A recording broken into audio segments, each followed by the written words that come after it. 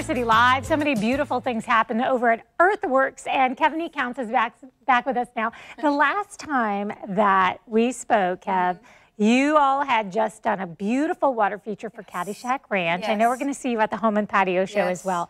But you're more than a garden center, an outdoor building place. You have these ladies' nights. Yes. We try to do something crafty to get everybody out the house and do something fun outside, something to do with nature, some kind of nature-oriented topic. So yeah, we like to have fun a little bit. So today we're talking about pressed flowers, but there are some other things on the table as well that we will definitely get to.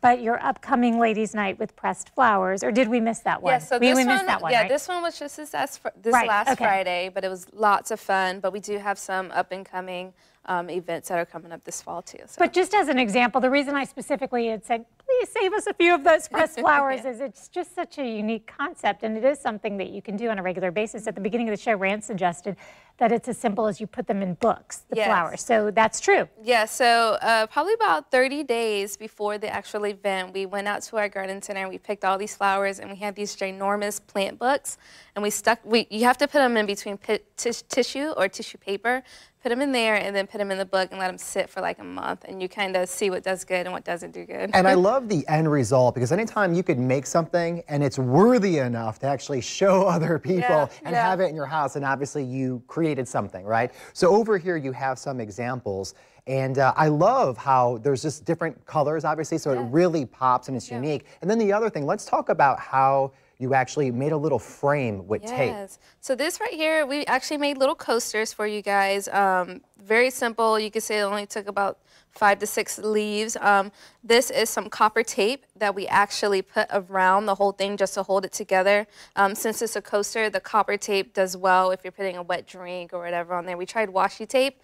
Did not do well. It peeled off right away. So that's when we like this, because it's very shiny and it's durable. Mark, why don't you design a coaster? Let's see what we have you tons got. of options. So right away I'm going with the colors, because I like the way the color kind of pops here. And then are you putting any type of glue or anything like that on here? Do you suggest it? Like, what do you recommend? Yeah, so we like the E6000. Very good. It dries clear. So good old E6000. So that's a favorite of mine as well. So all you need is just a little dab on here just to make sure that it's secure.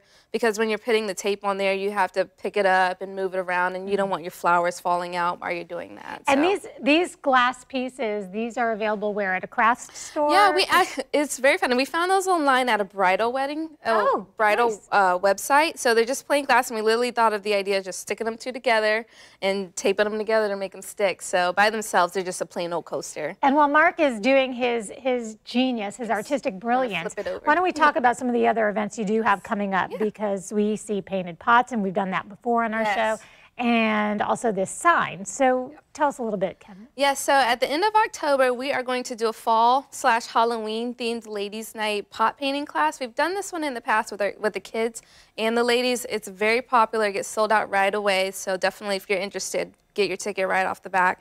But yeah, we're just going to be giving you a pot to paint, and we're going to be giving you a mum to plant up with it as well, so you can use it as decoration around your house. I love it. And these look great. And then, I don't know if you noticed over here where Eden, come over here, look what I did. I took this flower and that stem and I put it across, so it looks like it's coming out of that one. Oh, you are something else, Mark. Do you ever stop impressing us? It just surprises them. It's all about impressing yourself. Earthworks Jax is the website, and that's where you can find out about the ladies' nights as well. Kev, thank you so much for joining us. We're going to send it over now to Rance.